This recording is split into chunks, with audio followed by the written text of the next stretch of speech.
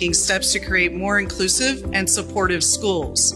One change that will be implemented this school year relates to our school bathrooms. In compliance with new federal guidelines, all CPS students and staff will have fair and equitable access to bathroom facilities that align with their gender identity. We will be providing all schools with updated signage that makes our bathrooms more inclusive.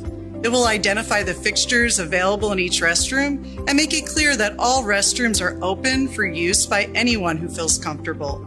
Staff will continue to have staff-only restrooms available to them. This is an incredibly important step to increase gender equity for all, which is why we will be requiring all schools to post this signage by December 1st of this school year.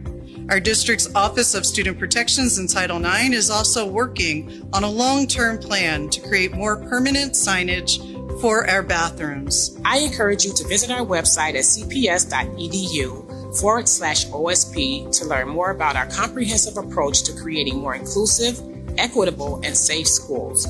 If you have any questions, you can email us at osp@cps.edu. We look forward to having a safe and successful school year at every school in every neighborhood across Chicago.